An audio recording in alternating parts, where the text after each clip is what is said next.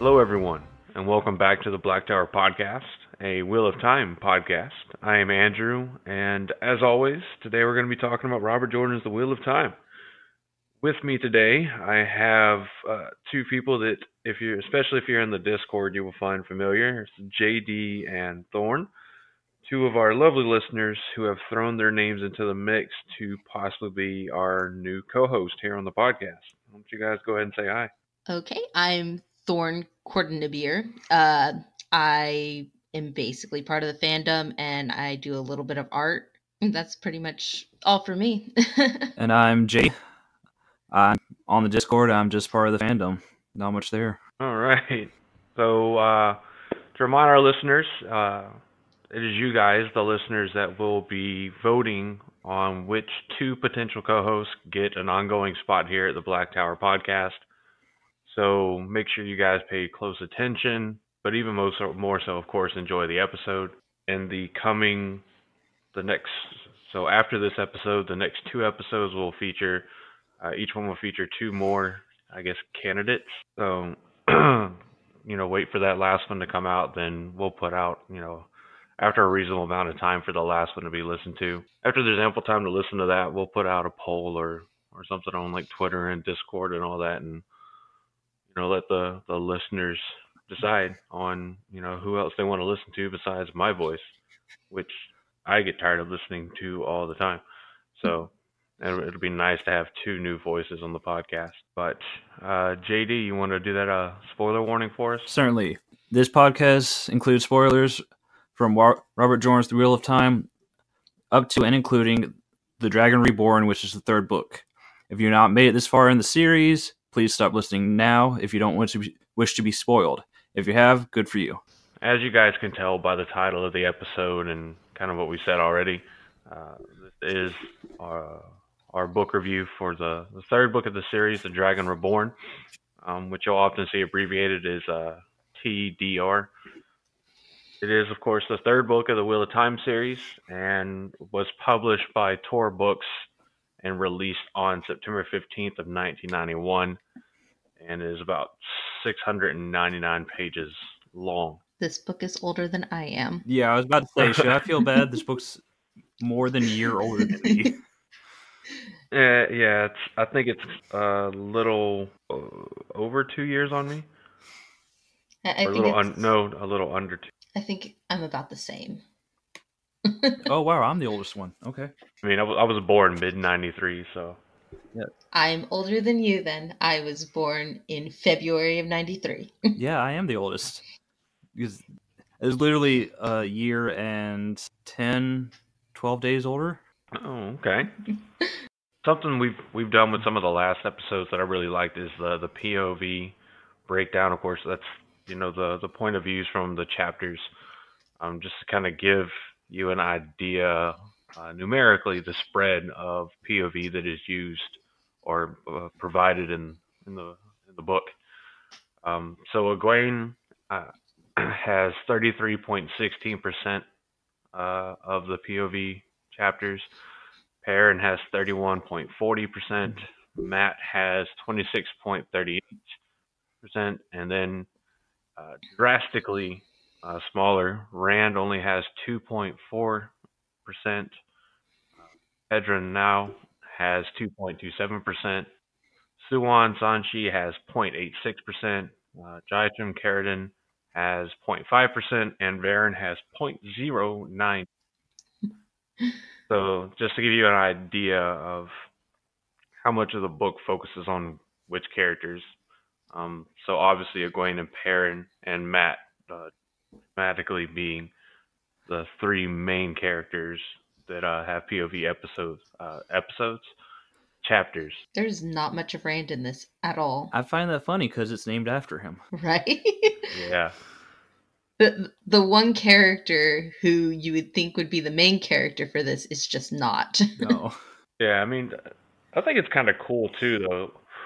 I mean, much in the same way that people are kind of thinking the way the show's going to go, they're going to try to hide who the Dragon Reborn is for those that haven't read the series. It's almost like with the amount of, face time that Rand gets in the book, that, Robert Jordan, I can't say he tried to do the same thing, but kind of adds, I guess, like a little bit of an air of mystery of, where's Rand and what's Rand doing and what's he gonna do in this book, and you kind of find out suddenly with him. Yeah, well, he's already been by this book. He's already been declared the Dragon Reborn, but he hasn't really shown any of the full signs yet.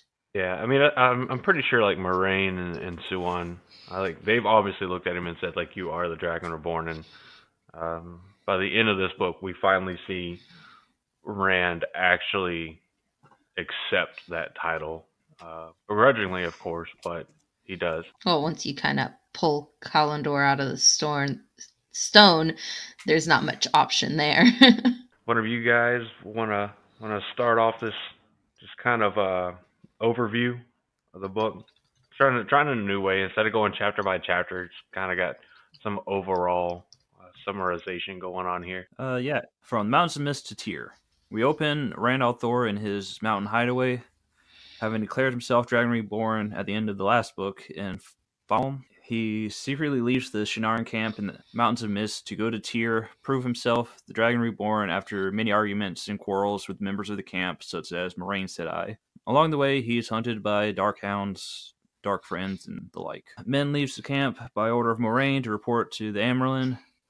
On what has transpired, Moraine, Lan, Loyal, Perrin chase after Rand.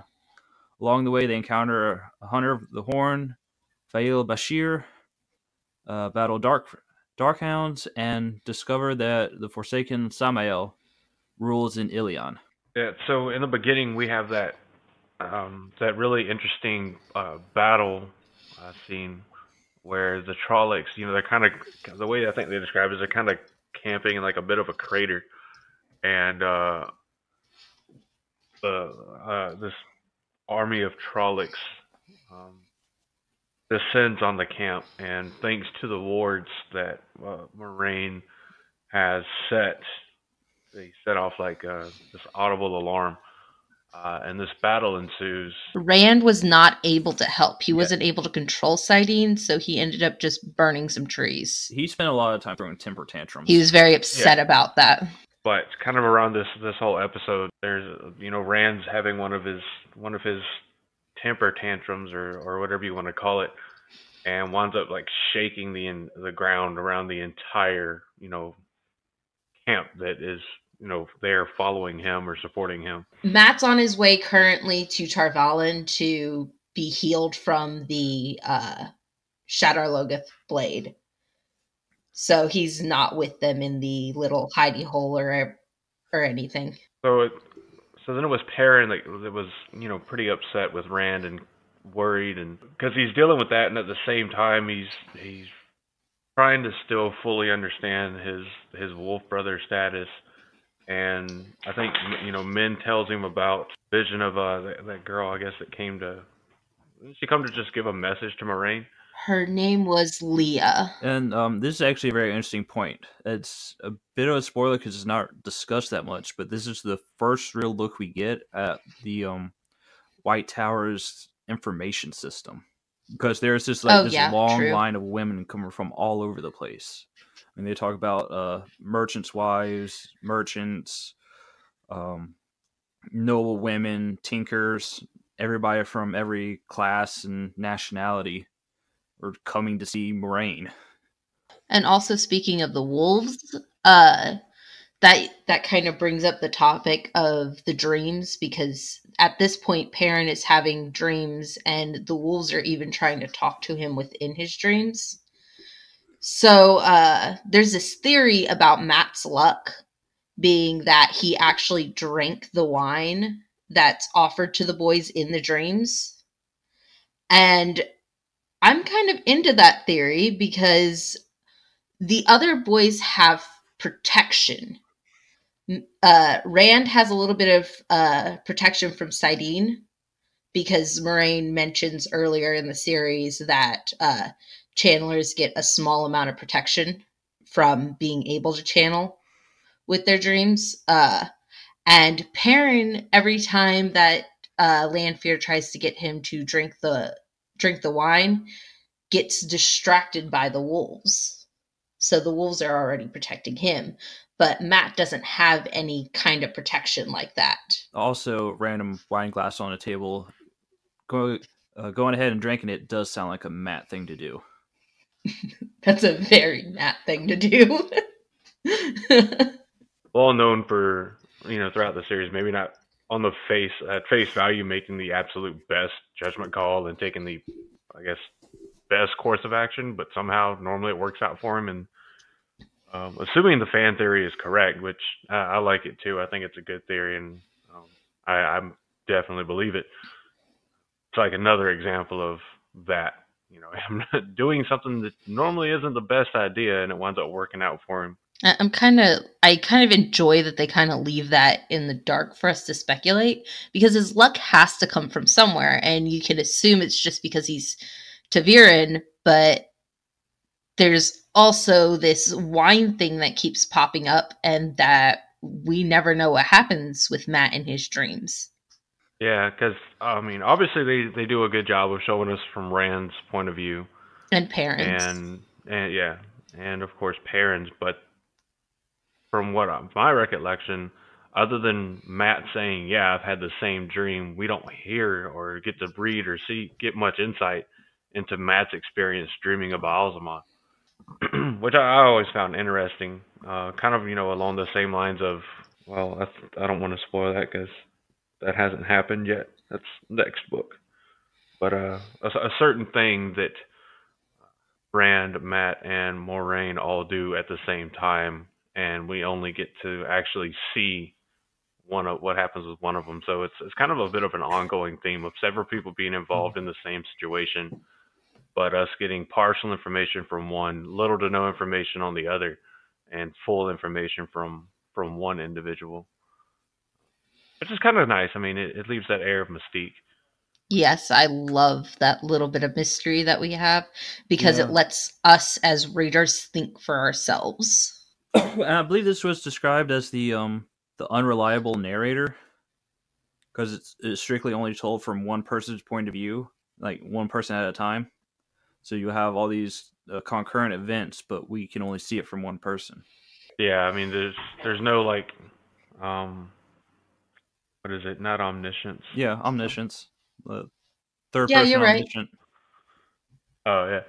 I mean, like it's not like the narrator's everywhere and knows everything, which is I mean, I think that's always been a really cool element of certain stories, especially this one. Yes, I love the point of view in Wheel of Time. That was one of the things that kept me coming back to it, because it makes you care for the characters, because during that time that you're in their point of view, you are that character in a sense. Something else I want to point out with the dreams is Matt doesn't get a whole lot of like character development in his dreams. The parent has to deal with the wolves in the wolf dream, and Rand could take more agency in his dreams because he can channel and he can defend himself. Matt just kind of stuck out there on a limb and is really relying on how Matt is right now to save himself. Yes, so I mean agreed. That could be part of the reason why we don't really see his dreams, is because his character development lies elsewhere. Yeah, for sure. Something else I wanted to point out that we found out from this kind of first chunk of the Dragon Reborn is we've seen, especially in the previous two books, this element of, you can deny your destiny or your fate or whatever, but it doesn't really matter, whether you like it or not. When Rand meets the Amerlin seat, still in the Shannarian borderlands, and she's like, well, whether you like it or not, whether you admit it or not, you are who you are. You're going to channel whether you want to or not. It's kind of how things go. We kind of see a bit of that same kind of inevitability of circumstance early on in this book series. I mean, in this book, in The Dragon Reborn, because obviously Min tells Perrin the vision she has of Leah dead, and Perrin's like, "Oh, I'm gonna do everything I can to stop it," and Min's like, "You can try, but everything I see always comes true." And sure enough, it does, despite Perrin's best efforts. Yeah, and in the end, what happens is that the Murdral goes to attack Perrin, and Leah actually throws herself at the Murdral, and that's when the Murdral just casually backhands her and kills her with his sword. Yeah, I mean, and that just kind of we see frequent examples of that throughout the entire series. It's kind of an overarching theme is that you can try to resist the pattern and what the pattern pulls you to do and needs you to do and inevitably makes you do. I think it's even described, if not now, later on in this series, that you can resist it for a time, but the harder you resist, the more forcibly the pattern's going to snap you back on whatever course it wants you to be on. Especially for Taviran. While we're on the topic of men's visions, Yeah. I think it'd be a good transition to that second part of that chunk, where they actually set off, because Min does tell Perrin about her vision of him, with the Aiel in a cage, the wolf at his feet, the falcon and hawk fighting over him. I think it was perched on his shoulders. Or as she said, they look like they were fighting. Yeah. Oh, okay. I don't remember that part. Yeah. Yeah, I think she says they at least look like they don't like each other. When they set out and they make it to that one river town where they get on the boats, I totally don't remember the name of that. I think it was Jahar. Was that Jahar, or was Jahar the village with all the marriages? Jahar was the village with all the marriages, and that's where the wolf brother was. That gets Perrin thinking that he's destined to become an animal, basically. So on that it was like 3 Aiel versus 16 Wetlanders, and it wasn't even a fair fight. Oh, I think that's... They managed to capture 1, kill 1, and 1 managed to get away. I love Gaul. I mean, who can't love Gaul? And that's another thing on not escaping your destiny, because Perrin could very well have left him in that cage. He was so hell-bent on not being a hero. He was still on this, well, I'm just a blacksmith. I don't want to be Taviran or any of this stuff. But instead of leaving Gaul in the cage, he lets him out. And they proceed to do violence to White Cloaks. The White Cloaks kind of deserve it, though. Oh, yeah. They always neither here nor there. They're assholes. But, yeah. But before that, while they're still in Jara, remember, is whenever Perrin and Moraine are led by Simeon to, and they encounter Noam, someone that's been kind of given, I guess, the same gift or talent that Perrin has, but has gone off the deep end with it and has been completely absorbed by the bond to the wolves and has basically just gone feral as a person. Because Moraine tries to heal him, but can't do it and says there's nothing human left in him now. Perrin is able to recall Min's viewing about the Aiel men trapped in a cage. That happens in chapter 33 within the Weave, and they ride into the town of Remen, Remen, and Perrin smells the same bad scent that he smelled in Jara, and that's when he sees the Aiel men in the cage.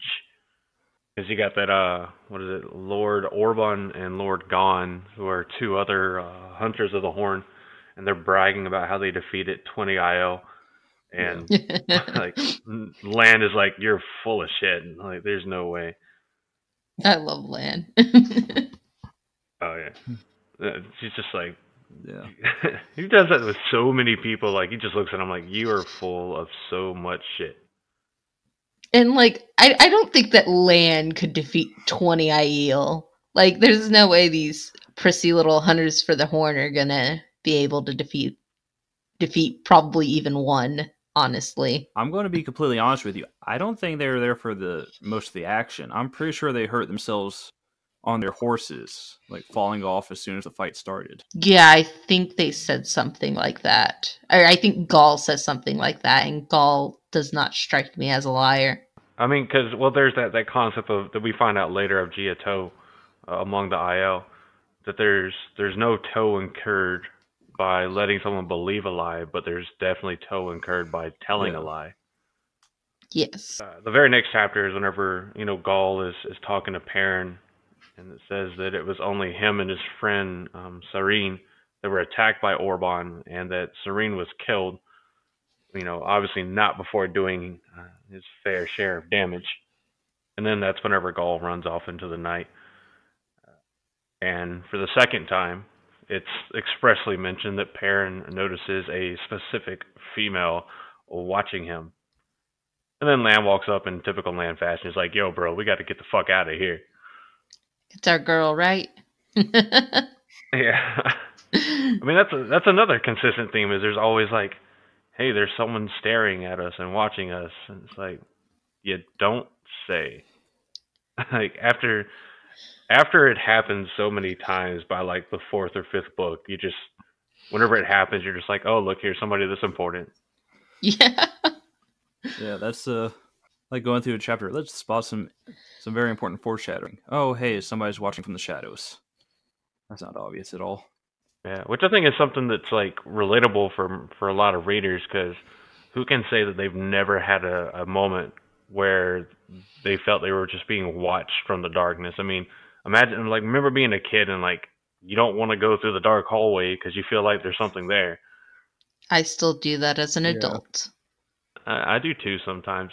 Especially at my parents' house, I do. I don't like the hallway of my parents' house, but I don't have halls in my house, which is absolutely fantastic for me. Viola doing the most teenage thing ever with her name. So her real name is Zareen. I love Viola. Which is supposed to be like beautiful princess or something like that. She changes it to Mandar when she takes her oath as Hunter of the Horn, which is all well and good. In the old tongue, it means blade, which sounds like something any teenager would do when they got a chance to make up a name. But it's Lan's horse's name. Yes. So next important piece of foreshadowing there, she changes her name to Fail, which is Falcon.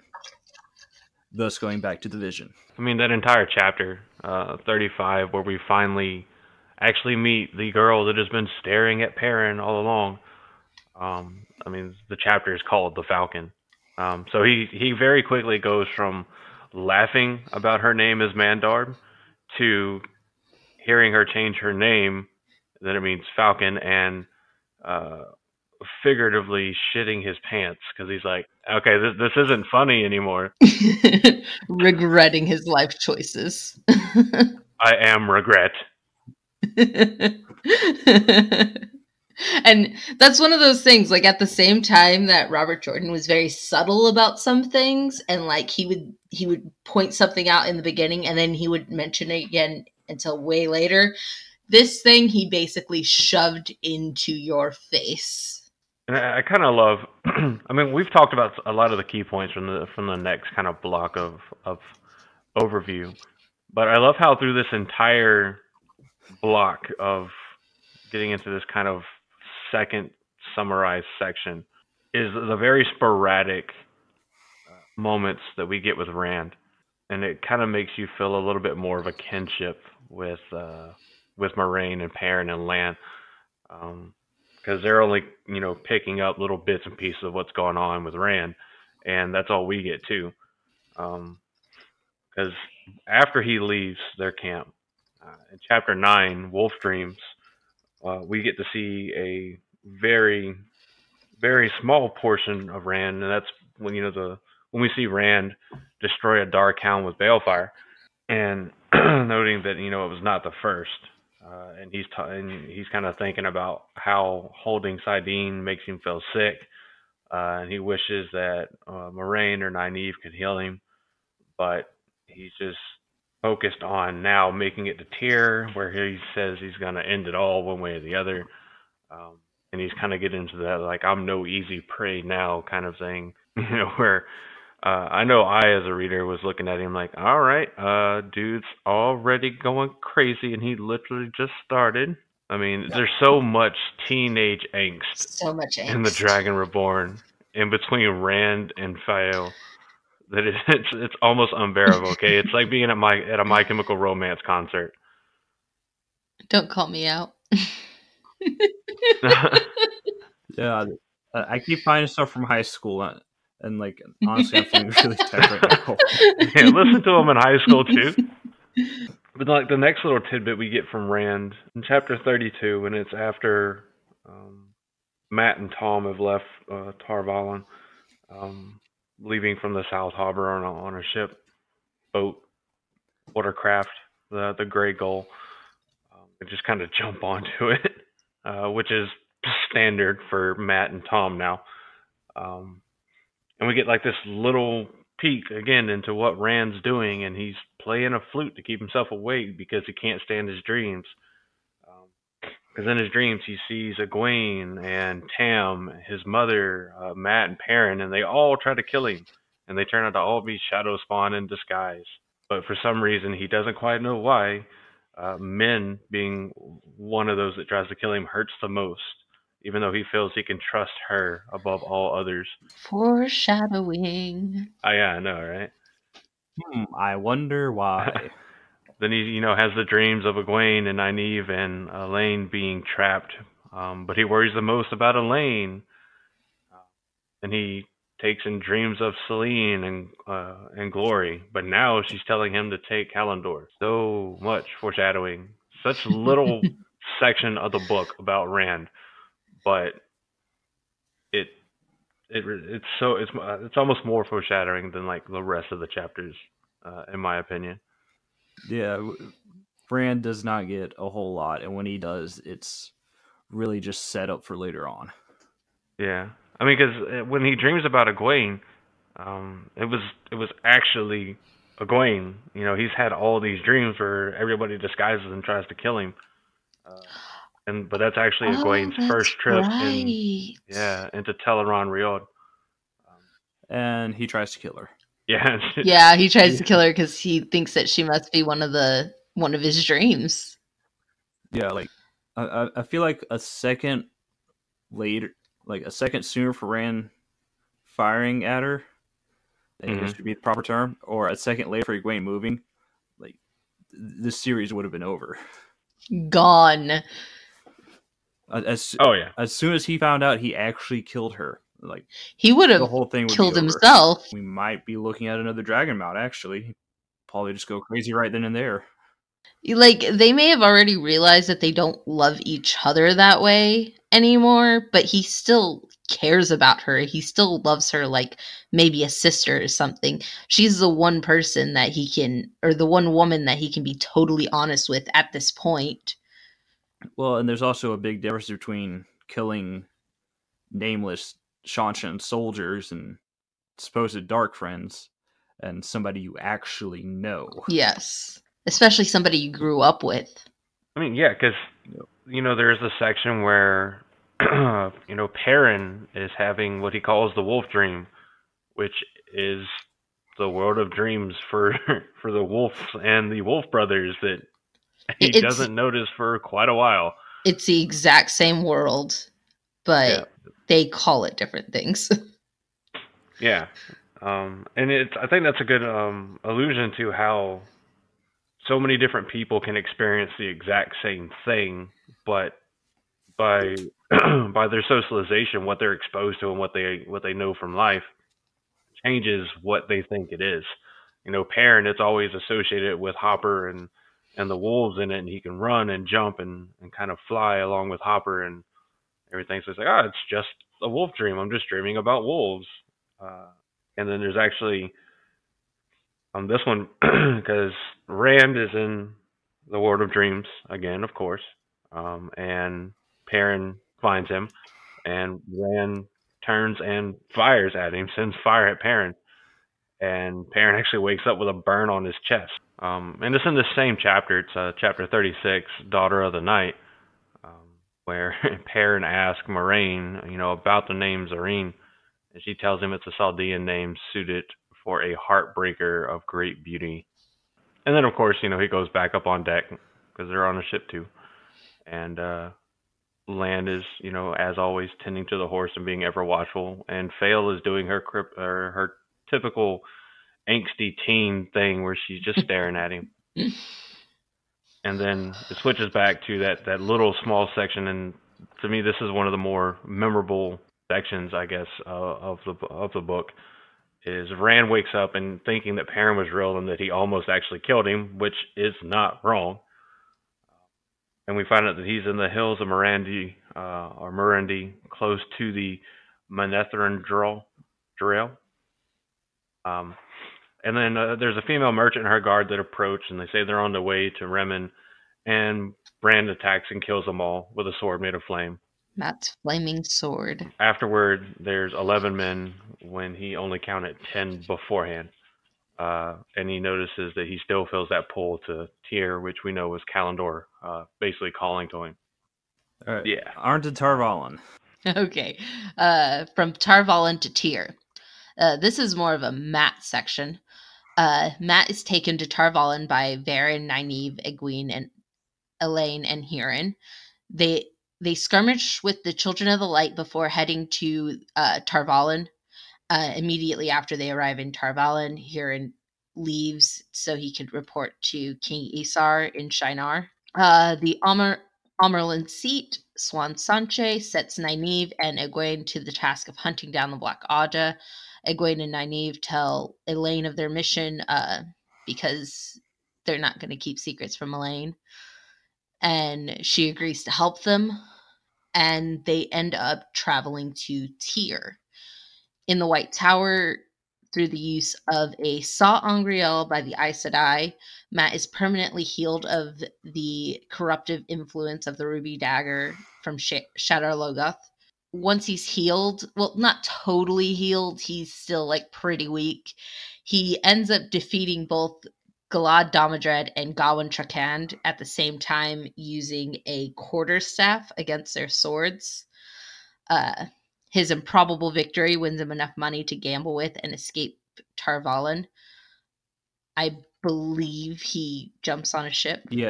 That we were talking about a second ago. Yeah, the gray gold that he jumps on with Tom. He's just like, I'm outie. He kept saying the first ship, and that was the first ship, and it was already leaving. So they made a leap of faith, and they made it. And Elaine entrusts Matt with a letter to her mother, Queen Morghese, explaining that she'll be leaving the White Tower for some time. Oh no, this is so like he gets the money from winning the wager, and then we got a little bit about Elaine talking because Matt tells Elaine that he's leaving as soon as he can. She's like, "Well, since you're gonna leave, can you take this letter?" And then as Matt's roaming around, that's whenever he finally comes across Tom. Yeah, he's in an inn. They escape Tar Valon together and travel to Andor, where Matt delivers the letter.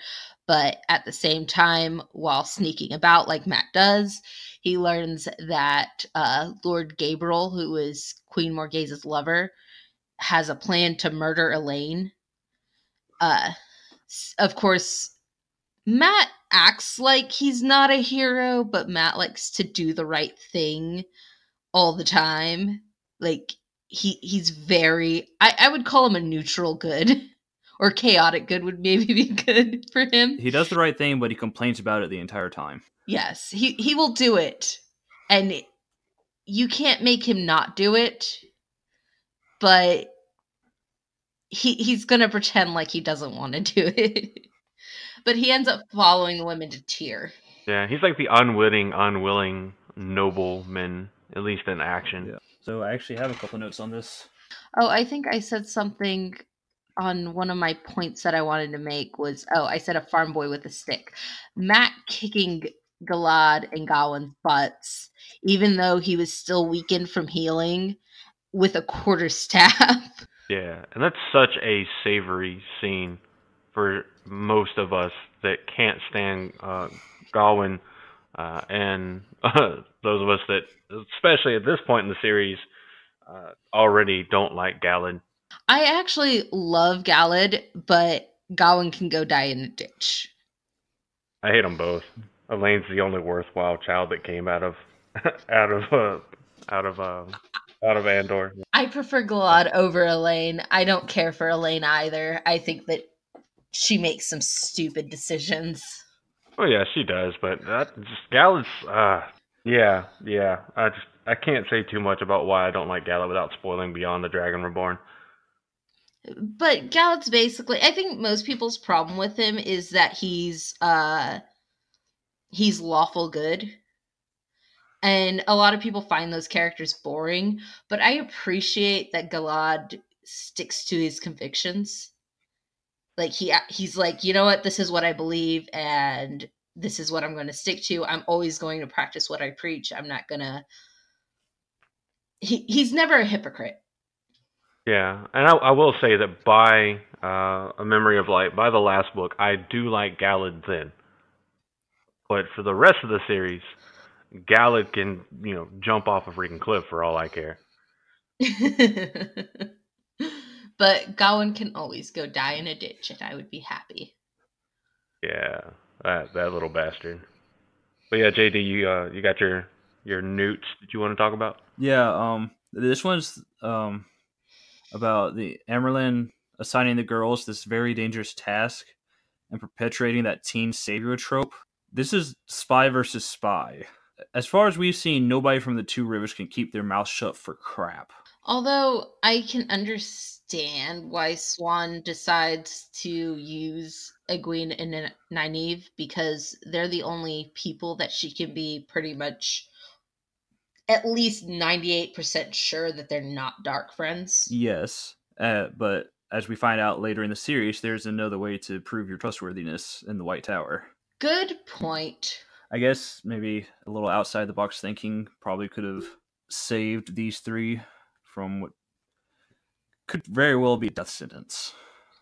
Valid point. Also, we didn't touch this in the synopsis. The Greymen and Lanfear in the tower. Oh yes, I'm surprised it wasn't on here. Right, this is our first exposure to corruption in tower. Egwene and Nynaeve are attacked by a Grey Man, the first one we see in the series, while returning to, I believe it was the novices' quarters. Yes. Yeah. They give chase, find him dead, and then later on, yeah, because it starts with that bolt that streaks past Yep. him and hits the wall. Because they go back looking for it as proof that something happened, and it's gone as well. Yeah, and at the time that they go to with the body, that's when Shiriam comes by, I believe. Yes, and Yeah, and she pulls the typical Aes Sedai mystique of, don't tell anyone what you saw, I'll take care of it, get back to your quarters, this isn't a place for novices, blah, blah, blah. And Matt is visited by Lanfear while he is still laid up, recovering from being healed. And Egwene has a run-in with the Daughter of the Night, who I believe was masquerading as that idiot farm girl. Oh, Lanfear.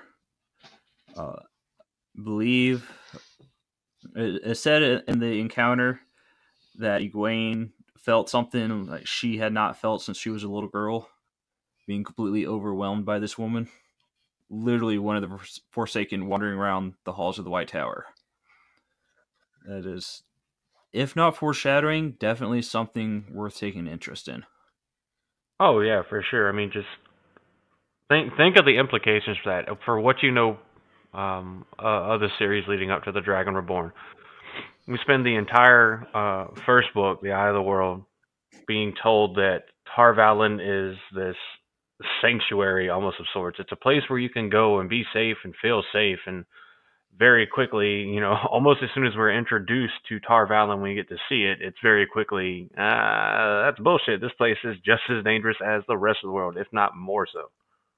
That crossbow bolt passes through where they would have been a split second later, so pure chance that one of them, that Egwene and Nynaeve avoid being hit, because they just went to go, they were going to go talk to Elaine, and they see that Elaine is not back in her room yet. So Nynaeve spots the man that shot at them and binds him in weaves of air and brings him to them, but by the time he gets to him, he's dead with a dagger in his chest, and the crossbow is just gone. And then you had Cirium that walks around the corner. They tell Egwene and Nynaeve tell Cirium what they saw and what happened. And it's Cirium that reveals that it's a Grey Man. And that's when she remarks that there hasn't been a gray man in Tar Valon since the Trolloc Wars, at least that they know of. But then they go back and they try to find the crossbow bolt, but it's gone too. And Egwene is wondering why healing uses spirit, air, and water, which seems like a kind of just randomized thought. That sounds like a Nynaeve thought. Yeah. But even more. But Nynaeve kind of goes, fuck that, I'm going to do what I want anyways. Yeah. But Nynaeve does make the note that Cirium never wondered who stabbed the Grey Man. And this is considered the first of several examples of odd behavior from Cirium. Oh my god, I never even realized that. We're getting down. Matt and Tom are on the river. Well, no, hold on. Before they leave, Matt is attacked in the streets of Tar Valon. Yes, I thought that happened, but I could not remember. It's the Greyman effect. Because I didn't get that far. So Matt is going bar to bar. He's like running his luck for all it's worth. He's followed around by this sea folk dude who's just betting on Matt betting. I love that. And like they're both running up. Sea folk guys calls it a night, and Matt goes off, and he's like, "Well, I'm gonna go find a ship." Then he realizes he's being followed, so he ducks into it. This is where Matt's luck starts really showing itself. So he ducks into an alley, realizes there's somebody on the other end of the alley, ducks into like behind a trash can or something. The two meet. Like, did he go your way? No, I thought he went your way. And they both go their separate ways. So from there, Matt decides it'll be safer to go on the rooftops, because then at least he can see everything around him. So he hops up on the roof and finds what he thinks is another burglar. Or is a burglar, because Matt doesn't do anything bad at all, ever, according to him. So they get into a bit of an altercation. Well, they get into a knife fight on the rooftops. Matt and whoever it was fall off the roof. Matt lands on the guy with the dagger in him. In the guy. So Matt's luck. He's very lucky. Then he wanders like he wanders in just for a drink. First bar he sees. Lo and behold, Tom Maryland. Like 18 sheets to the wind. I like how they make Matt like stupid lucky. He's not just a little bit lucky. He's stupid lucky. Yeah, he's that kind of person that, like, you know, the rule or the rule a lot of people use in Monopoly, if you roll 3 straight sets of doubles, then you automatically go to jail. Oh yeah. Like, yeah. he seems like the kind of person that rules like that would be made specifically for. Yes. He's literally Domino. If anybody's seen X-Men 2. Yes. Being lucky's not a superpower. Yes, it is. Well, that's Deadpool 2. Deadpool 2, yeah. That. Spoiler, Domino is in Deadpool 2. I saw that with you guys. Being lucky's not a superpower. Yes, it is. She's a female Matt. Straight up. Headcanon. That's Matt and Tuon's child. That is headcanon right now. Spoiler, sorry. Matt is reborn in a later life as Domino in the Marvel Universe. Confirmed. I'm into it. That would explain why Domino has like the mark over the one eye. Yeah. It's Matt's eye patch. Snap. Guys, we're making links. Oh my god. Conspiracy theory. The Wheel of Time series is actually a historical record. But something we haven't mentioned that happens before Matt finds Tom is Egwene takes a very, very important test. Oh yeah. Elaine does too. Accepted time. Yeah, Elaine does as well. Which nobody really cares about. Yeah, it's Elaine. Who really cares? Elaine's kind of boring. Yeah. But we get to follow Egwene, much like we did with Nynaeve, whenever Nynaeve initially took the test to be raised to accept it upon her arriving at the White Tower, basically. Egwene finally gets to take the test, and we get to follow her through it and see all. It's really, really revealing about these people's character, because Egwene goes through the first arch, and in this alternate reality, she's married to Rand, and they have a baby girl. And she's like, I don't want this shit. Yeah, I mean, and strange things happen, and here Egwene suspects that Rand can channel. Um, she knows that she has healed people as Nynaeve's apprentice. Um, Rand experiences the worst headache that he's ever had, and he's calling out for help, and Egwene just leaves. I mean, it's these scenes. I mean, they're heartbreaking, even though we, along with the POV that we're reading through, know that it's not the reality they're in. But there's nothing saying that it's not a reality, because even the Aes Sedai don't know exactly why they see what they see and if it's really real or not. You also have to remember is that you're putting yourself in Egwene's shoes, and she does not know that this isn't real. Her memories are wiped to the point where she believes this is reality. Yeah, which is Yeah, of course the that is nature very of true. that particular Terra Angreal. Yeah, so Too Long didn't read. Egwene's greatest fear in any setting is Rand goes mad and dies because of her.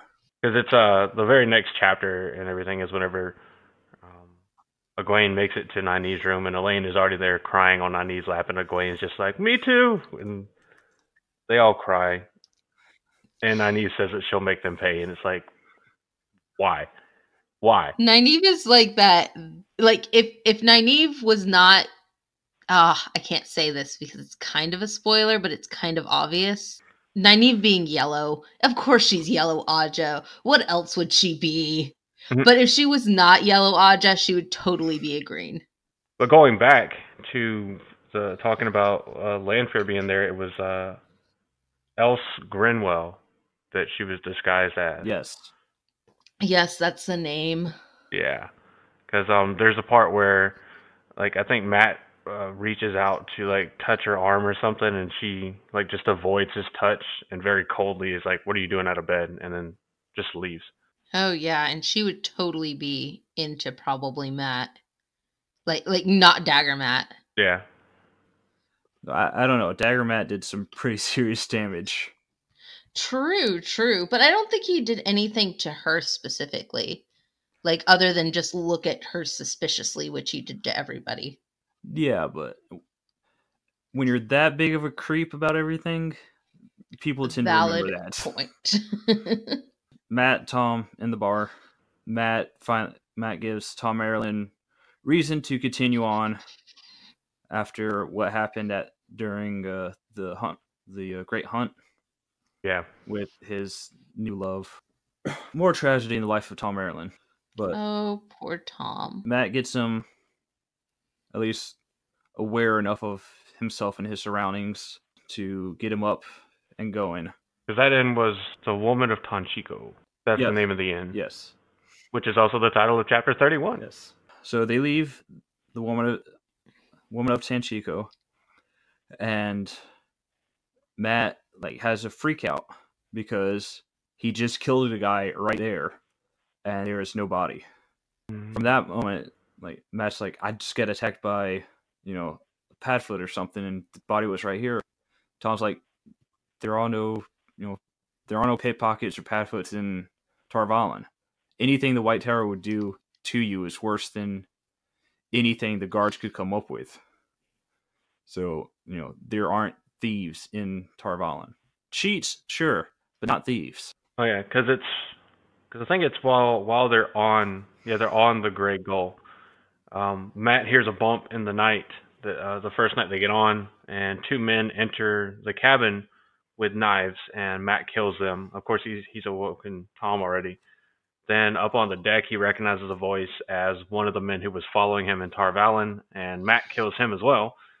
Tom kills a fourth just as that guy goes to attack Matt, and the two remaining men jump overboard and swim for shore when they see Matt, and that's whenever they discover that there's a small boat tied to the stern that brought them in to the ship.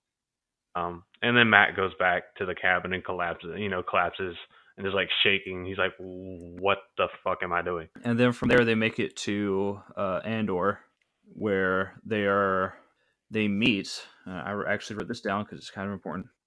Aldora, who was the Aludra? Aludra, yes. She was the chairwoman for the Illuminator chapter house in Karian. Yeah, the mistress of the Illuminator chapter, I think is what they were called. Yes.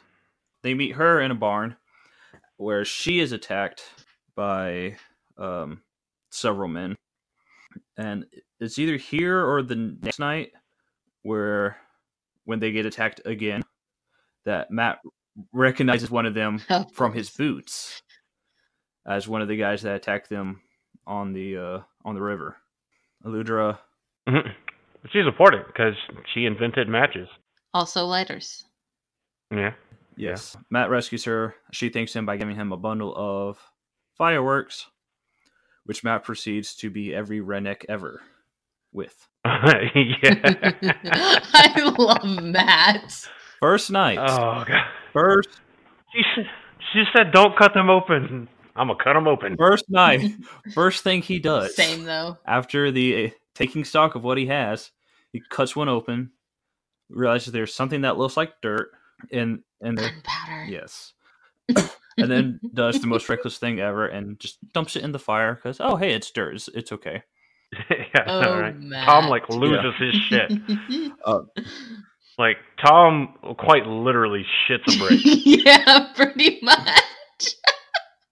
And Tom's just sitting there like, I could have stayed drunk in Tar Valon, but I had to come with this freaking lunatic. Yeah. And so later on, they get attacked by like 3 guys and some high lady looking somebody. We're assuming they're all dark friends, or they could just be jerks. Mm-hmm. Who knows? Matt does probably the only smart thing out of his short experience with fireworks is he throws one in as a distraction. Toss it in the fire. Yeah. Oh, Matt. So, Andrew, you know this. I was in the military, and my specialty was explosives. Mm-hmm. So, when I read him throwing gunpowder and fireworks straight into a fire he was standing right next to, my blood pressure just went through the top of my head. Matt's got a Matt. Like, I just started like doing our math about minimum safe distance and how he should have lost his leg and everything. Matt's luck. Yeah. But no, I have an entire rant about this in the next summary portion. But in Camelin, Matt has to he tries smooth talking his way around the royal guards, who we later find out are in the pocket of Lord Gabriel. And failing that, he decides to repeat Rand's adventures. The Adventures of the Wall. Yes. Which, this is not the last time that the wall comes into play. No. There's also a neat little callback here, because he runs into the same guard ran into. Is it? I totally cannot pronounce his name. Talmanis? No, not Talmanis. Talmanis is not that guy. It's Talonvor. Yes. Talonvor. They're both T names. They have L's and A's, and it confuses me. Yes. I love Talonvor. I pronounced it differently that time. So. But we find out Talonvor is still a good Queensman, because he is straight laying into Lord Gabriel and all of his new hires. He's a very good Queensman. Also, I cannot look at Lord Gabriel's name without thinking gerbil. Yes, it looks like that, doesn't it? I almost said that earlier whenever I was reading it. It looks like something you would name a gerbil. Horrible animal puns. Like, I want to name my gerbil Gabriel, but you would have. Let's make it look funny. Yeah, you have to spell it that way, because it looks like gerbil. It's a rule. Gabriel the gerbil. Yeah. If I ever get like a gerbil or it would have to be a gerbil. We were just saying that. Oh yes. It looks exactly like if you got a gerbil and you wanted to name it Gabriel, but you also wanted it to be a gerbil pun. Like you amalgamate it into the same name. Yes, exactly. Gerbil, Gabriel. Yeah. We were talking about the guards up at the front gate are all Gabriel's men, and oh yeah, he's been systematically replacing the Queen's Guard with men loyal to him. Except for Talonvor. Oh yeah, the great Talonvor. He's a very good Queen's man. Very good. Which very this good. Looks bad. Yeah. Oh yeah. He'll do anything for her. But he won't do that. He'll definitely. I'm a good Queen's man. But right now it looks like Lord Gabriel or Jabril or however you want to say it. Lord Gerbil. Lord Gerbil. Yeah, I'm gonna go with that. It looks really bad. And not to spoil too much, later on this actually turns out to be a very beneficial thing for the side of the light. Certain people benefit greatly from what happens, from what Lord Gerbil has done. I think they all would have benefited greater if Lord Gerbil had stuck his Weasley nose somewhere else. Yeah, agreed. Oh, well, yeah. But he is who he is, and they tend to do the things they do. Yeah. Potato's gonna potate. True. Potatoes and falafels everywhere. Yep.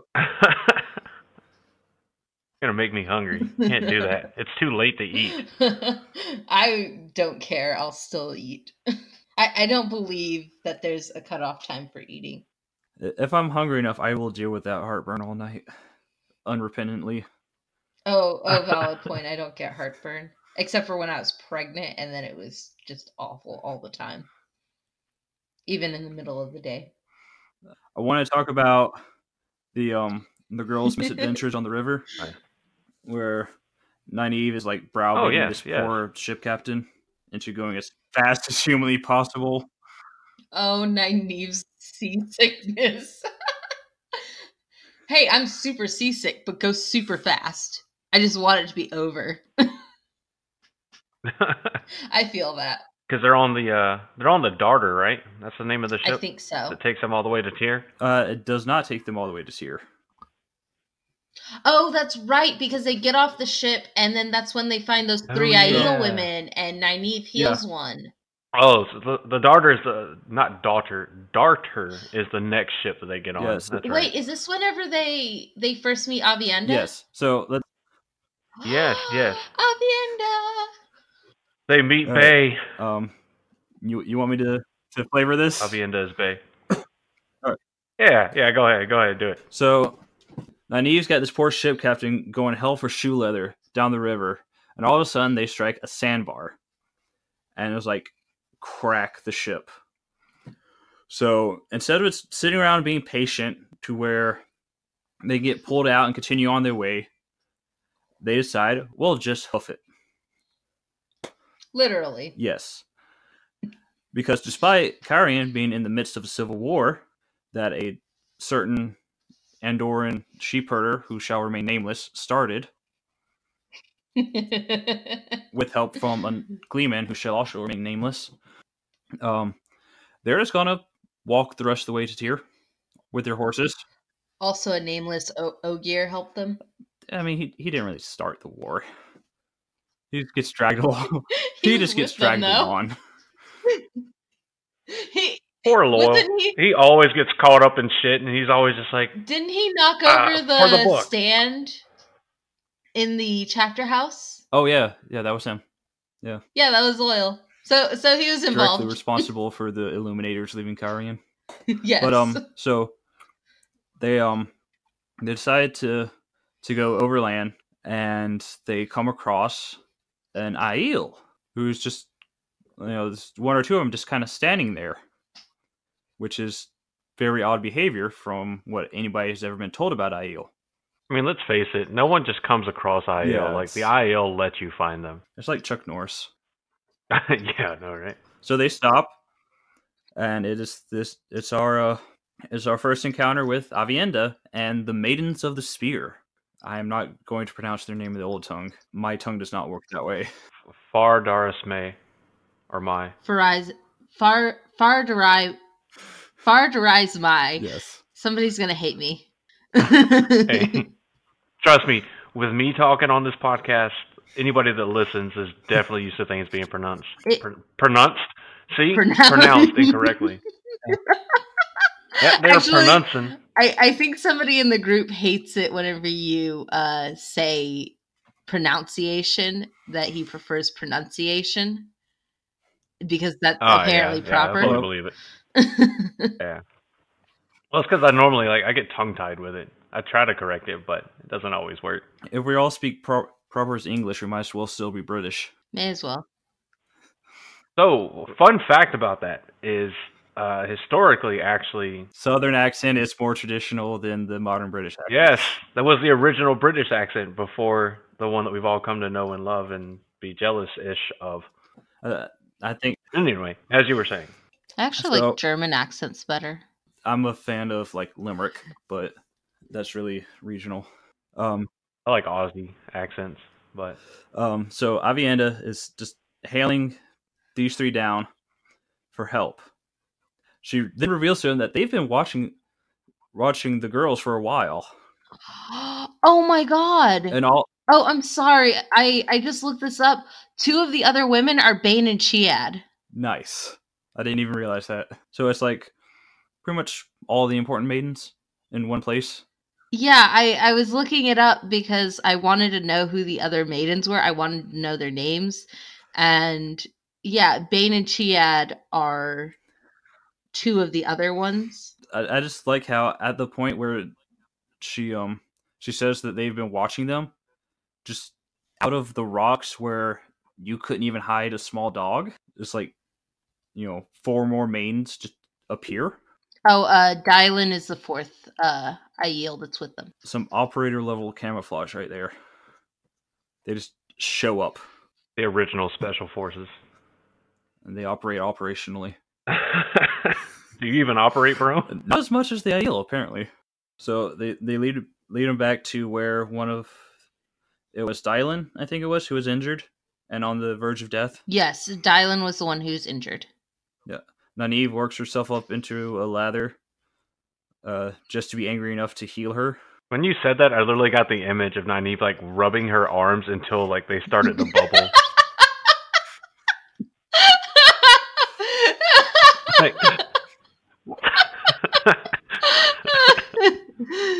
Secrets revealed, Nynaeve is made of soap. That's why she's so good at healing. Because she just murders germs with soap. I love angry at Nynaeve, though. Just every time that Nynaeve does something fantastic, she's just absolutely furious, and that's my favorite thing about her. Honestly, just the cognizant disconnect there. The words she was saying is absolute just abuse to these poor women. But she's in the middle of healing, making everything better. She actually, when they question why she's using herbs to heal, she says the words, "I use what I use," and that causes Chiad to compare Nynaeve to the wise ones. It's a fair comparison. Yeah, very fair. I'm into it. Nynaeve would make a great wise one if she wasn't so angry all the time. Nynaeve actually doesn't make a very good Aes Sedai either, because she's just angry all the time. That's her perpetual state of being. She heals Dylan, and they go about their merry way, or so they think, where they are when they are then attacked by a band of brigands and deserters who decide to sell them to some mysterious buyer. Goes through Egwene's point of view of getting knocked the hell out, and then coming to getting Nynaeve to her senses and finding out that Elaine did not fare as well as the other 2. So somehow they need to heal Elaine without disturbing the people set to guard them, and figure out a way out of there. The mysterious virus, of course, end up being Myrddraal. 3 of them, which is a fantastic number to fuel your nightmares for the next week. You want something else that'll fuel your nightmares? Oh god, I'm scared. Myrddraal totally fuck. We're not having this conversation again. I just had to put it out there. I was there for the first one. We're not doing this again. So this is the second instance of the Aiel battle prowess, because the number of no more than 20 from what we're given, at least from what I read and rereading it, took over this entire compound like they owned the place. And there were 6. They started out with like 8 Aiel in this one room, and there were 6 holding off these Myrddraal. The accepted trio finally burst out the door and just rain hell on them. Egwene uses fire. Elaine compresses them with air. And this is the first instance, I think, of a female channeler using balefire in the series. Of course, nobody knows it's balefire at the moment, but Nynaeve just erases them. And a beam of bright light, and it was like they were never there in the first place. Straight up gone, not even ash left. Surveying the damage, we find out that Dylan is one of the casualties of this rescue attempt, which of course doesn't sit well with Nynaeve at all. They go their separate ways again and get on the daughter at the next town, who of course passed the ship they were on, the first ship they were on, still stuck at the sandbar. Yeah, and Egwene, when they were initially talking with the maidens, they mentioned that they would never go against an Aes Sedai, even if they rained down lightning on them and balefire. And Egwene recalls thinking about balefire during one of her trips through the 3 Terran for the accepted test. So after Nynaeve unleashes it, Egwene is like, that must be balefire. Nynaeve is very good at just finding things by accident. Oh yeah. So, she's kind of just like Rand in that, except Rand has, someone to help him, basically. But yeah, Nynaeve is, in terms of luck, when it comes to weaving and figuring out weaves that are lost or that she's never seen or whatever, she's got to be, just as lucky as Matt is. Well, not quite, but still close. Definitely close, because using balefire without knowing what you're doing is definitely a good way to die, or worse. She's very good at just figuring things out. It's after this that the 19 surviving Aiel accompany Egwene and Nynaeve and Elaine to Jareen. The Aiel leave, and that's whenever they board the Darter. But the captain of the Darter says that he recalls seeing the Blue Crane, which was the ship that Nynaeve and Elaine and Egwene were on beforehand, still hung up on the sandbar. Yeah, I like to point out, not 2 days had passed, really. So they could have just stayed there and grabbed the Darter while it was passing. Tear before the stone.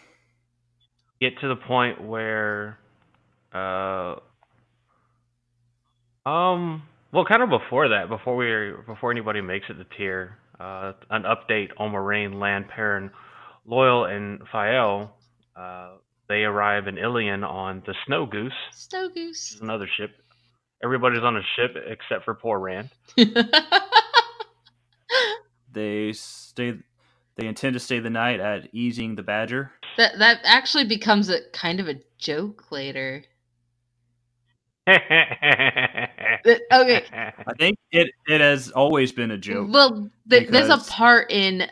This isn't really a spoiler because it's kind of obscure and it's not really important to the story.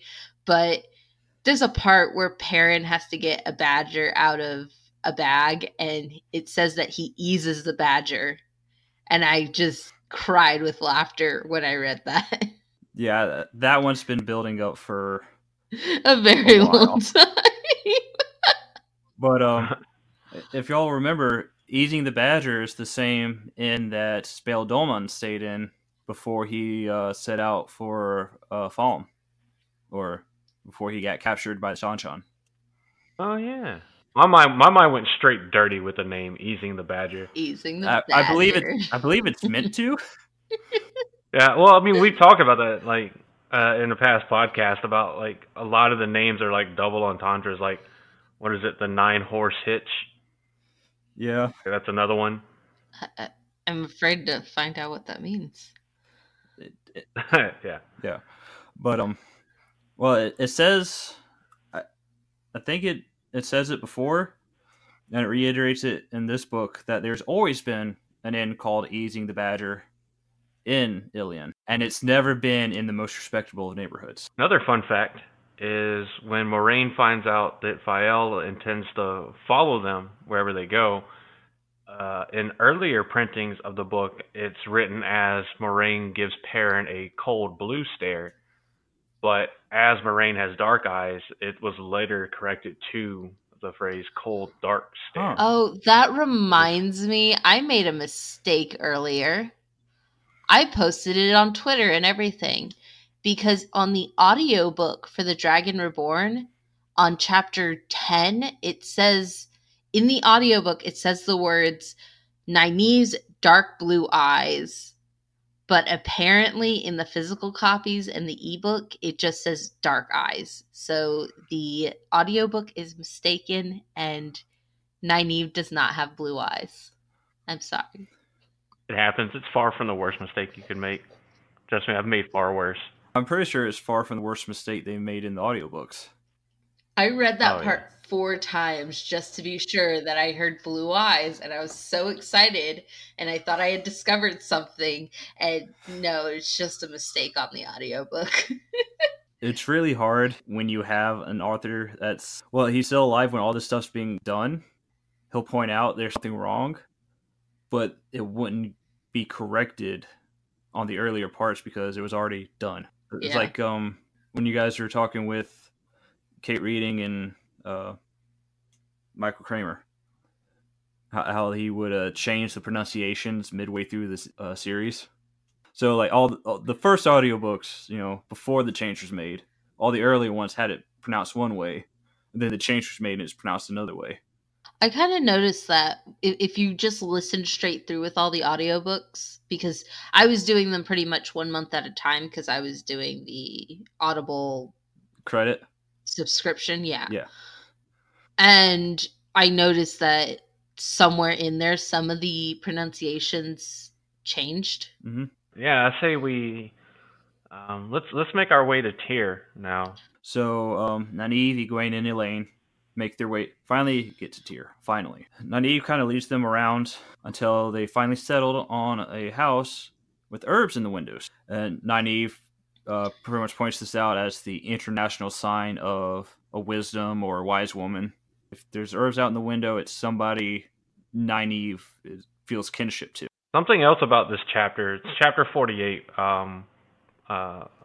appropriately titled Following the Craft, as an allusion to Nynaeve looking for the herbs hanging in the window. We get to see another example of Egwene's dreaming talent. She has several dreams that have implications later on. She dreams of a white cloak putting Master Luan in the middle of a huge tooth trap for bait. Perrin with a falcon on his shoulder, which we already know what that points to. Perrin choosing between the axe he wore now and a blacksmith hammer, which is foreshadowing. Mat dicing with the Dark One, and Mat shouting at her, "I am coming." Coming, for anyone that might be confused. She dreams of Rand sneaking through utter darkness towards Kalendor, while all around him 6 men and 5 women were walking, some hunting him and some ignoring him, and some trying to guide him toward the shining crystal sword, and some even trying to stop him from reaching it, appearing not to know where he was or only see him in flashes. And one of the men had eyes of flame, and he wanted Rand dead with a desperation she could very nearly taste. And she thought she knew the man as Baalzamon, which would be correct on description. She dreams of Rand in that dry, dusty chamber again, with small creatures settling into his skin. Rand confronting a horde of Shan-Chan, and Rand confronting her and the woman with her, and one of them was a Shan-Chan. So a good portion of the dreams have direct implications in the Dragon Reborn, but there's one, two, three, four. Yeah, there's at least four that have implications later on in the series. I'm not going to tell you which ones. They get to the wise woman's house, and they spend like an hour trying. The herbalist or healer and Nynaeve spend an hour testing each other before it's finally settled that they can stay there. Yes. I'm totally into just wise women just like standing there telling each other what herbs are right. And just to be sure, I just want to make sure you're actually a wise woman. I feel like it's more akin to every time I have a family reunion and all my aunts are arguing over recipes. Oh, that's true. And there's like scoffing at each other. You don't use that much black pepper. I was like, I didn't really pay attention to this part because it's literally Greek to me. In any event, a deal is struck and they can stay. I'm sure Andrew's going to come up with the name here in a minute. Mother Genna?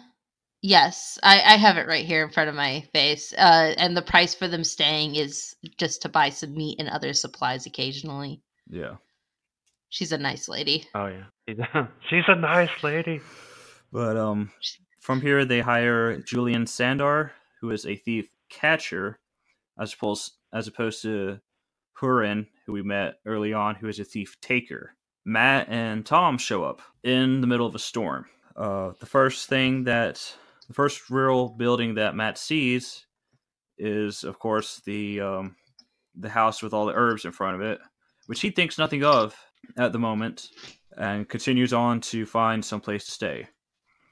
They then spend the next 4 or 5 days going to random inns, thinking that that's where they were going to be. Of course, during this whole time, Tom is getting increasingly sicker to the point where he stops following Matt. That doesn't mean he still tries, but Matt's like, no, stay here. Like, you're about to die, old man. Like, just stay. Moraine, Lan, Perrin, Loyal, and Fael also arrive in Tyr, where they stay with one of Moraine's contacts. Yeah, I mean, this is the same chapter where Matt and Tom first arrive to Tyr on the Swift. It's chapter 49, A Storm in Tyr.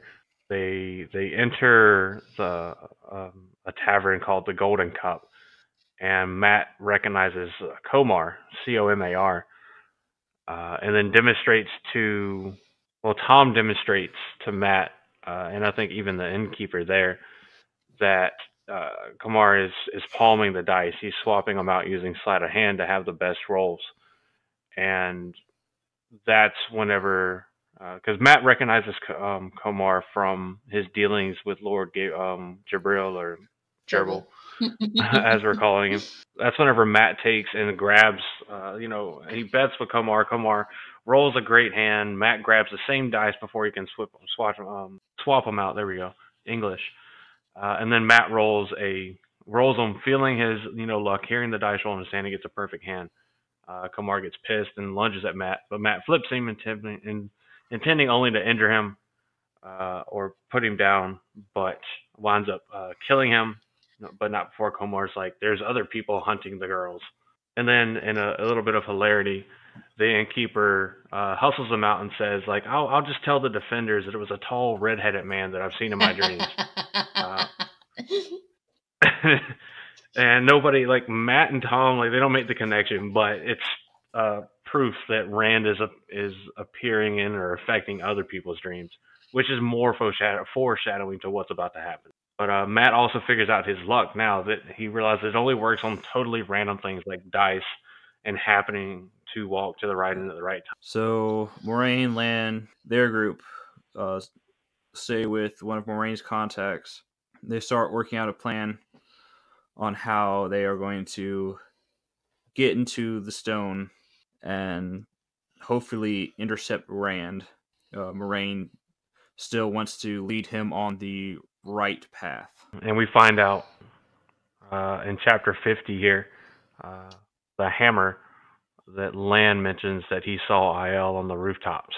And that's when Perrin recalls that the IL that he released in Remen, who we now know was Gaul, said that when the stone falls, the IL will leave the threefold land. I think this brings us up to our overview pretty much on the climax in the Stone of Tyr. Climax in the Stone of Tyr. In Tyr, Nynaeve, Egwene, and Elaine are betrayed by Julian Sander, a thief catcher, who is under the influence of some form of compulsion by Liandrin, to the Black Aja, and then imprisoned in the Stone of Tyr, where they are rescued by Matt and a repentant Julian. Fael falls into a Black Aja trap meant for Moraine, and Perrin risks his life in the world of dreams to rescue her. This is where Perrin promises to call Fael by her chosen name. Rand and the Forsaken Balal duel in the Stone of Tyr.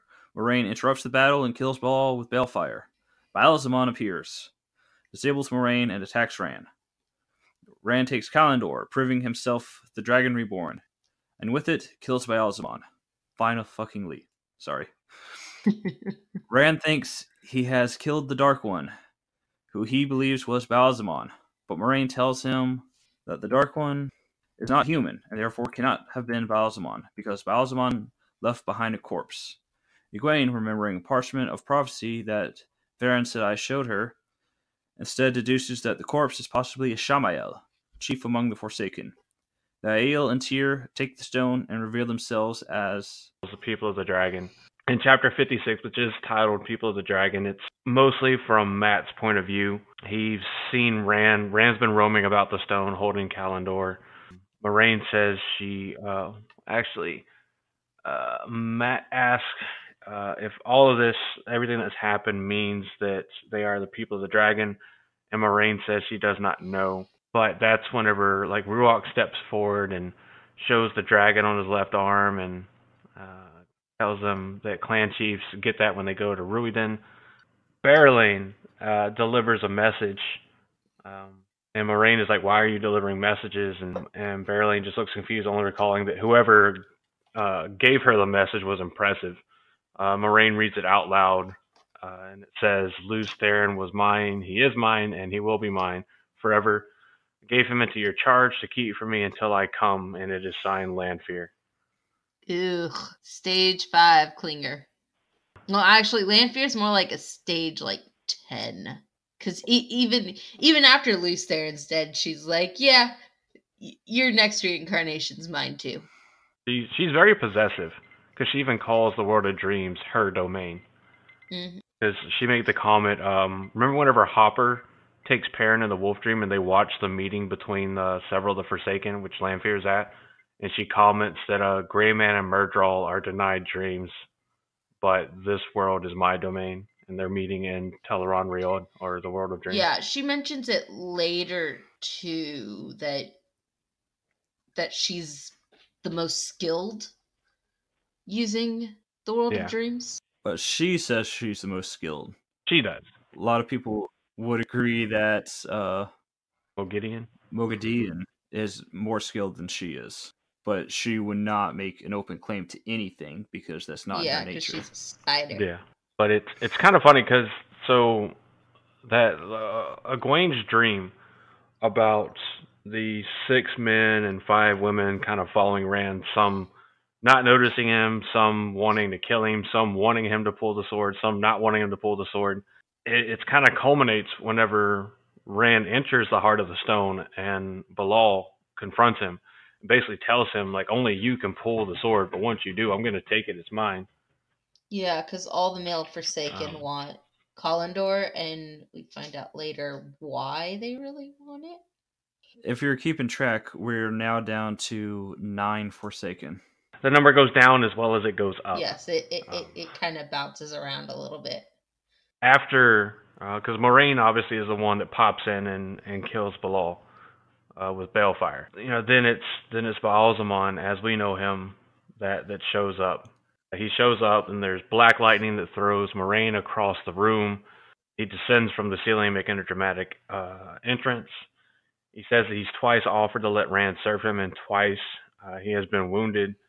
And so now he's like, I'm going to take your soul. And Rand, feels some kind of tearing at him, reaches out, grabs Kalendor, and Baalzamon escapes through a twisting of reality. And Rand twists reality in the same way and follows him. Is the first instance of a certain weave that is not yet named, I don't believe, in the series, but will be very soon. And it's a very important weave that has been lost to everyone but the Forsaken for quite some time. Certain mode of being able to travel from place to place, if you would. I wonder what you would call that. I have no idea. But yeah, and he's running chasing Baalzamon. Baalzamon tries to use Balefire on him, but Rand is able to use Kalendor to deflect the beam, which is interesting in and of itself. Because even at this point in the story, we know that nothing can stand up to Balefire, but Rand can deflect it with Kalendor. That sounds like a great way to lose an arm. Yeah. Or a hand. So, points on the climax. After the betrayal of Julian Sandar, Matt realizes his luck is smarter than him, and goes back to the first building he saw when he came to Tyr, only to find that the girls have already been taken to the stone and are being imprisoned. He then devises a plan to break them out. On the rooftops that night, he runs into Julian Sandar and a good number of the Aiel that are already in Tyr. Yo, what's up? I want to talk about this because this is probably the scariest thing that has ever happened to a Defender of the Stone in several hundred years. Matt takes all of the fireworks that he was given, terrifying, wraps them together in a tight little bundle, and stuffs them through an arrow slit. Have I mentioned that I love Matt? So, an arrow slit is, historically speaking, generally no more than like 6 inches across. It widens out on the inside, so you can still shoot angles behind it while having maximum protection. Now, what I figured, he was originally given like a 10 to 15 pound pack of fireworks, so he's probably down to like 9 or 10. Lots of fireworks. Yes, which are now all compressed in this pack, and compressed even further by being stuffed into this arrow slit. The light-blinded idiot then ignites. I love that. Out of all the things that the Defenders of the Stone might have expected, I don't think an explosive breach was one of them. They did not have that technology yet. Eludra's first weapon. Yes. Which, not trusting Aes Sedai, thinking some male Chandler's going to attack the stone, you might expect fireballs, but just the concussive force from that had to have scrambled at least 5 people's insides. If anybody was in 100 feet of that within the stone, they are dead. Yeah. Although Matt's pretty lucky. He probably only knocked a couple people out. Hey, never underestimate Matt's redneck side, all right? He did come from the country. Well, that's just my knowledge of explosives and, breaching. That's why we don't use any more than like 5 pounds, no matter what we're trying to get through. Because Matt just blew an entire section of the wall out. You gotta remember, though, Matt knows none of this. If Eludra was there, Eludra probably would have been like, maybe we use a little bit less. Yes. He would have done like Tom whenever he threw the fireworks in the fire. She would have shipped bricks too. She would have been so mad. I'm pretty sure Matt and everybody who heard that explosion shit bricks. Because I think it even says that, like, even Matt didn't expect it to be like that. Like, No. he's like, let's just see what happens. It's the equivalent of him releasing a badger on the green. Except He the just wants to see badger what will happens. eventually just like run away and probably wouldn't actually cause that much damage. Because initially he just wants to create a diversion. He winds up blowing a big ass hole in the side of this unbreachable fortress. Whoops, when you accidentally breach the fortress. Yeah. But it also says, like, he jumps in and it still takes 5 or 10 minutes before Sandar joins him. And even then, it took several minutes before any defenders got to him. Didn't Matt also see Rand scaling the wall and just didn't recognize him? He saw somebody scaling the wall. Somebody with red hair and not dressed in cotton. And that was sword. Rand. That was Rand. I mean, all he could see, I think, was a dark figure. And I think he figured that it must have been one of the IL because he could tell they were kind of tall. Well, halfway so it's like, it's got to be one of the IL that I've seen. But I do want to credit the IL here. That is definitely not the way they would have done it. But they flow through that pretty. They're just like, whatever, this works. Pretty crudely. Yeah, because and Gaul is there as well. I love Gaul. And it's right before he blows this hole in the wall that we actually meet Ruark. Yes. And Ruark introduces himself to Matt. I just think how scary this entire thing had to have been for the defenders. Because at this point, they are regaled to ceremonial use only. Well, because this stone isn't supposed to be able to be broken into. You should be able to protect it with pretty much 5 guys. It's probably like supposed to be the easiest thing to protect. But then some dumbass blows a hole in the wall, and next thing you know, you're surrounded by Aiel, and then there's a guy channeling, and you're just like, don't know what's happening. I do have to credit them. They didn't quit. No, they didn't. I mean, look at Matt. Like, so he gets in there, and towards the end of chapter 54, where they first go into the stone. So, of course, the chapter's titled Into the Stone. Matt fights the High Lord Darlin and knocks him out, even though he's an excellent fighter.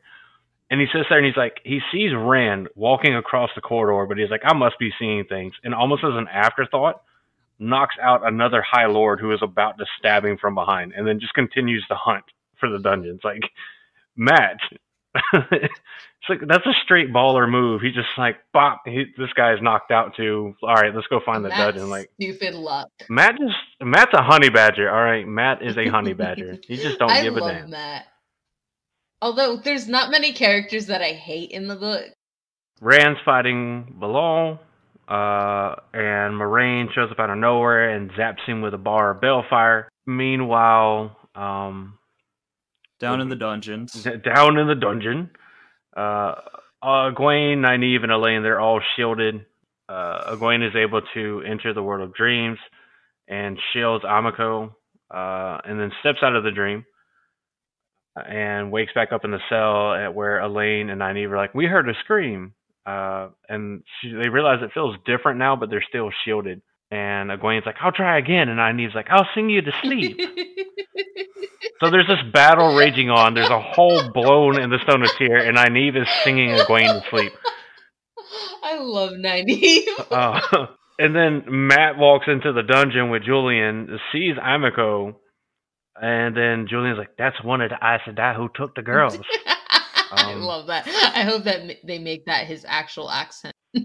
I really hope so. But then, like, Matt walks up to her, and she seems awake, but she just looks at him and asks for help. And then Matt just takes the key and unlocks the cell. And Nynaeve and Elaine are there kneeling by Egwene, and they react to him with, like, serious disapproval. That's the one time these girls really piss me off. Like, what are you doing here? Oh, yeah. He just saved your asses, and you guys are thoroughly ungrateful. Matt's just like, I'm sorry, would you rather just stay in the dungeon? Yeah. Right, that's like, he actually says something to that. I could just leave you here if you want. You don't have to. They just ignore him and walk out. Yeah. After Nynaeve, like, pulls a Hermione and knocks out Amako. Well, I guess Hermione pulled a Nynaeve because that's after, but just punches Amako and knocks her out. And I'm like, it's fair enough. I mean, then Perrin is still in the Wolf Dream with Hopper trying to search for Fael. They found her at least once already, and she disappeared. That happens at least twice more. Yes, and that part makes me so sad because Loyal's like, not by you. So then Perrin smashes a brass door with a hammer, and inside there's a flock of falcons that attack him and are cutting him with their talons.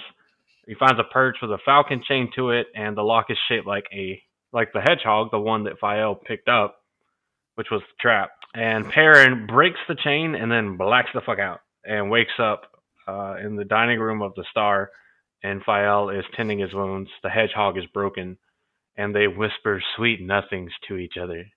Oh, my hero! I ship it. You broke the hedgehog. I owe you everything. And so after the sweet nothings, it switches back to Rand doing battle with Ba'alzamon through what they call the strange version of the Heart of the Stone, which we know is the World of Dreams, because that's where all Forsaken seem to run to when they're fighting Rand, is the World of Dreams. I guess it makes, if you can control your surroundings more, it makes it a little bit... Yeah.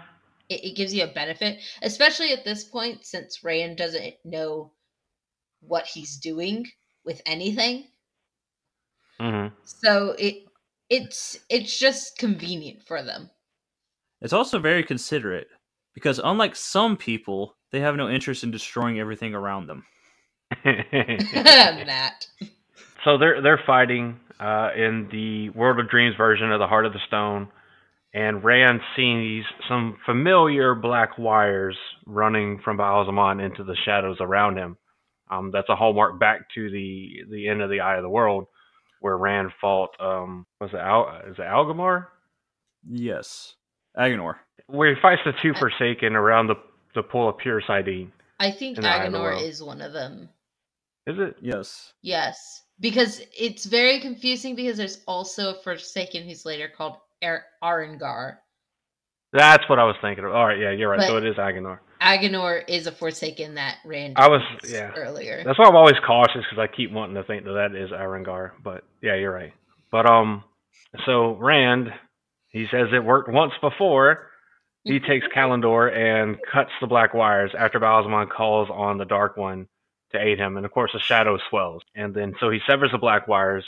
Ba'alzamon seems to somehow shrink but yet grow larger at the same time, as if there were two of him. And then Rand stabs Ba'alzamon through the chest with Kalendor, and the shadow vanishes.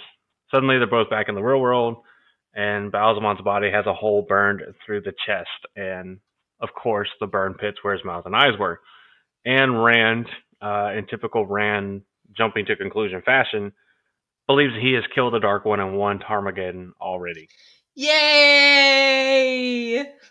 So, and then that's whenever he brings down like Kalendor and commands the fighting to stop. For those of us who know that there's 12 more books, we know that's not the end of it. What? You mean the rest of the books aren't just like, him being the ruler of the world, like Otter Hawkwing? I'm really glad that never actually happens. Imagining Rand with that kind of power. That would be a boring. It would just be a disaster. Like, it'd be painful to read. This Rand with that kind of power. Oh, true. Rand's still kind of a baby here. But this is at the end of chapter 55. Is whenever Rand does claim the title of Dragon Reborn, and everyone kneels to him. Yay! And then we get into the last chapter, 56, People of the Dragon. That starts with that, kind of omniscient narrator point of view, where it says, where in the morning people of Tyr awoke from dreams where the Dragon Reborn fought Ba'alzamon in the Heart of the Stone. The dragon banner is now flying above the Stone of Tyr, and people are in the streets shouting, Rand al'Thor, the dragon, all hail Rand al'Thor, the Dragon Reborn, all hail the dragon. So yeah, one of the cities that is the most abhorrent against channeling is now hailing someone Yeah, who can more than just channel. they were against channelers, and now they are ruled by a male channeler. Because there's even a point where Matt is like, oh, there's nothing to do now but clean up since, Rand has already killed Shaitan. And Moraine is like, you're a fool if you think the Dark One would leave a human body. Oh, Egwene mentioned a parchment of property, that Varen showed her. That Yeah. probably Ishamael. Ishamael, yeah. Then Moraine's like, there are still 9 Forsaken on the loose, and 3 of the seals are broken. So we're far from done, because you got to set up the ominous feeling for the next book at least. And then that, like I was saying earlier, then that's whenever Barrelane, the first of Mayene, enters and delivers a message, the message to Moraine. And of course, coincidentally, can't remember exactly who gave it to her, but only that she was very impressive. And Moraine reminds Matt that he's a Taveran as well as the Sound of the Horn of Valyr, so nothing is done for him yet. And the girl stare at him with some like mixed emotion, and Ruark like respects him. Unpopular opinion, I like Barrelane. And then, of course, in typical Matt fashion, he says they can count on him, but in reality, he's planning to leave as soon as Tom is fit to travel. And ready to be outie. In typical Matt fashion, he's like, I've done what I came to do. I'm about to peace out. And we'll see how that works out for him in the next book. So, yeah, any final thoughts on The Dragon Reborn? As not Rand, but the book, of course. I think we hit all the points that I wanted to make. I know, JD, I know you wanted to talk more on the IL tactics. I love the comparison of these 2 points. JD's is he wants to talk about explosions, and IL tactics, and mine's like dreams, and then the one time Matt fought Gawain and Galad.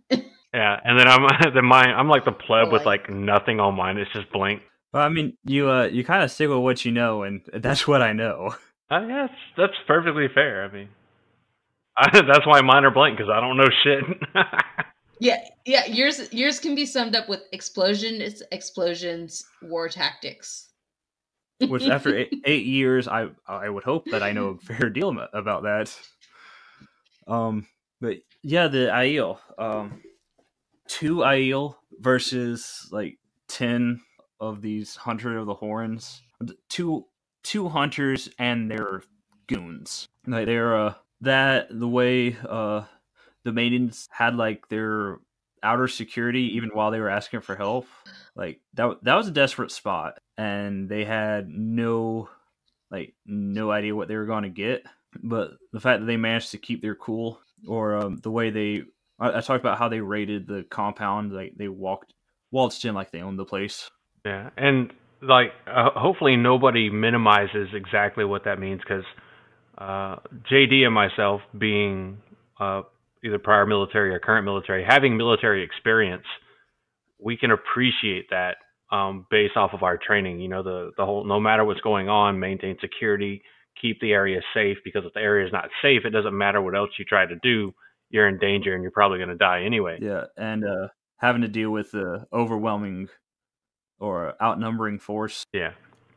So I mean, that's not lost. I know in some of you that are like battle tactic enthusiasts or have military experience as well, or even if you just play like airsoft and paintball, can probably appreciate just how impressive or how good some tactic of that magnitude, I guess, is. I do none of those things. Yeah, it's fine. I mean, you can still appreciate it from like an understanding what it means and what it does point, at the very least. Yeah, I'm like the casual voice here. I don't know anything about that, but I can appreciate it. I mean, to put it in perspective, think about it this way. Think that you're in a building where some guy has just opened fire and you're injured, and the police and EMTs rush in, and they don't know where the guy is, but they want to treat you. So one of the cops stays there to make sure you're safe with an EMT as he treats you, and the other cop continues, watching for a threat. That's like beyond, sounds totally reasonable. Yeah, beyond being focused on how much pain you're in because you got shot or whatever. You're going to appreciate the fact that they're standing there making sure that you're safe while also trying to, save your life. And that should be fairly similar to the feeling that I imagine Nynaeve, Elaine, and Egwene would have had whenever Avienda and the rest of the Maidens of the Spear showed up to save them. I feel like that's the logical thing to do too. Like, just because you're safe for now, if you just recently had somebody who got injured, you have to be protective too, because They're vulnerable. It can happen again. They're vulnerable, and if you're not watching, you're vulnerable because you're trying to pay attention to them. Yeah. Well, the problem with that, Yeah. I know this is going to get cut, so it doesn't matter.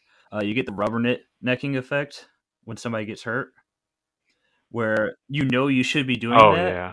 but also your buddy just got hurt, and you're like, you want to turn around, you want to check on them, but like somebody's already doing it. Yeah, or sometimes even like people who aren't involved want to get like distracted. Like whenever you're driving down the road and there's been a car wreck and these people are driving super freaking slow because they want to see the wreck. I'm like, why do you want to see that? I'm like, just go. Everybody wants to see the show. When part of your job is making sure there aren't any more people getting hurt, it becomes that much more important. Also, it's also them taking in their stride. Yes. Matt just blowing a hole in the side of this massive structure. Matt's wall hole. Wall's very good at breaching stones. Comparing them to the defenders of the stone, it's like, the defenders are the Boy Scouts and the Aiel are just like SEAL Team 6. Yeah. Even I know what that is. Oh, that's so mean, but so accurate. Oh God. I'd hope so. They had their own movie. I don't watch movies. The defenders are like sitting there, like in the training room. Today we're gonna learn how to tie knots and build a fire. And the IL are like, we're doing live fire exercises. Fight now. Train how you fight. If it ain't raining, we ain't training. Yeah, I know, right? This guy we don't know just kind of blew a hole in your wall, and I'm just gonna use it. All right. Well. I think we have definitively covered the Dragon Reborn book. Woo! Yeah. Thorne, do you want to remind the lovely people that are listening who you are on Twitter? I am Thorne Cordonebier. I go by Thorne Fireheart, or at Thorne Fireheart. I am a Wheel of Time enthusiast and an artist, and that's pretty much all I do. And JD, do you want to do the same? I'm JD. You can find me on most social media as JD the Wanderer. I'm a Wheel of Time enthusiast, along with love of all things tactical and tactical. I do not have a... As we found out. Yes. I don't have a Twitter, but I'll probably get one of those here soon. You should. Yeah, come on, join the Twitter of Time community. I did not have any Wheel of Time friends. I had one Wheel of Time friend before I joined the Twitter of Time community, and that was a total accident.